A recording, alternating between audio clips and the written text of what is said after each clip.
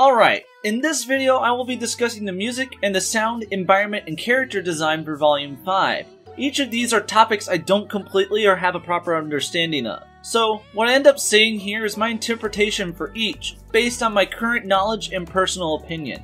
I'll start on the sound design, which I'll mention and talk about the sound effects, efforts, and voice acting. The sound effects and efforts had some weak implementation in the action scenes. One moment for the sound effects is when Sun saves Blake. I don't think I should be able to tell that the sound used is made by two poles colliding. The moment that I think has really weak efforts is pretty much everything done by Weiss in the Sky Battle. I either found an effort to be not well delivered or not necessary. I sadly didn't find or consider any sound effects or efforts to be extraordinary in sound or use. But that doesn't mean there weren't any well done implementations. Sun vs. Ilya does come to mind. The sound design here does more than what it needed to and helped make this exchange memorable. The voice acting is something I enjoyed pretty much throughout. Some of the delivery for the dialogue by the cast is a little distracting or poorly performed. The one bit of voice acting that stands out in this regard is for Emerald during the last episode. Again, I find the voice performance done by the cast to be pretty enjoyable outside of moments like that, which those moments are definitely in the minority. Overall, I think the sound design for Volume 5 to be good or really well done about 70 to 80% of the time. It either does its job or goes a little ways beyond the mile while stumbling here or there along the way. Music this time around does still carry the emotional style of Volume 4. I find that the music carries with it a sense of grandness, which I think works due to how expansive the world now is, or at least by how many locations we get to see. This time, my favorite tracks are This Time, All Things Must Die, This Life Is Mine, and the remixes of Armed and Ready and Let's Just Live. I included This Life Is Mine this time because it did get used in the volume for the end of the Sky Battle, and I never listened to it fully. I would have included Ignite if not for Lindsay yelling Yane, taking me completely out of the song. Can we please have a version of the song without that? Just for me to throw this in here, the opening track, The Triumph, is good and I do like it. But I found the actual opening to be pretty weak and a little unfocused.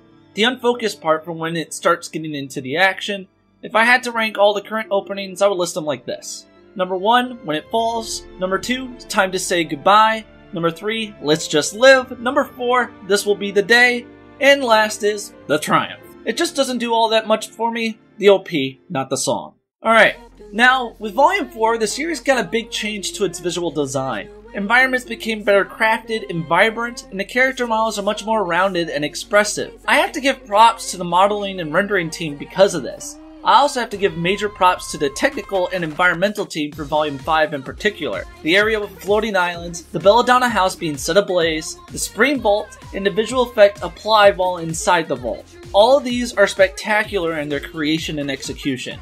I also want to point out the awesome, didn't need to be there but I'm thankful it is, detail of dust particles during the scene between Yane and Weiss in episode 8. There is only one set used in this volume I didn't really care for. It is where Gira is fending off the White Fang for episodes 8 and 9. I think it is the front entrance to the estate. I don't like these engagements taking place here for 2 episodes because of how small it is.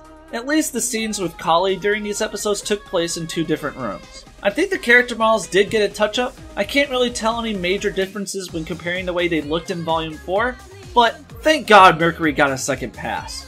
He looks a lot better than he did in Volume 4. Here's hoping Ironwood gets the same treatment. I do have to mention one thing when it comes to something about the designs I pointed out when I talked about Volume 4. 3 of the 4 characters I pointed out having coattails as a part of their design took that part of their clothing off when fighting. That may, or may not, say anything about this design's implementation in the show. It works with Hazel, but Tyrion and Yane are questionable. Again, could mean nothing cause I don't have a clue what actually went into their design.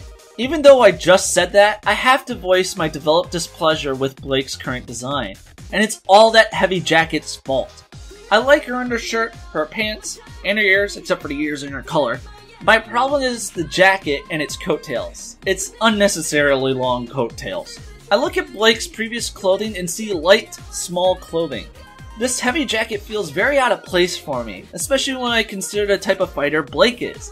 She's a fast, agile fighter who depends on outmaneuvering and punishing her opponent.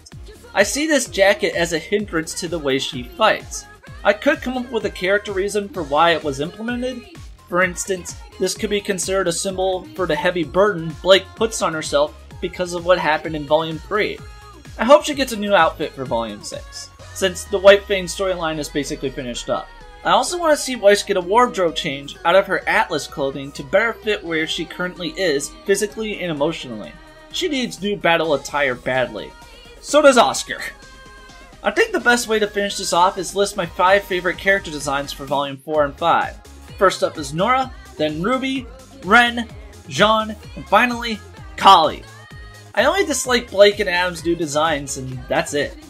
Okay, I do have one last thing to point out when it comes to character designs, and I find this fucking hilarious. Why is she wearing a hat while swimming? Why the long skirt too? Are those normal shoes? Is this really proper swimming attire? It's so ridiculous. Okay, now with that out of my system, what do you think of the design elements for the series? How have they grown or declined? What did you think of the music for Volume 5? From any volume, what are your favorite character designs? Let me know in the comments below.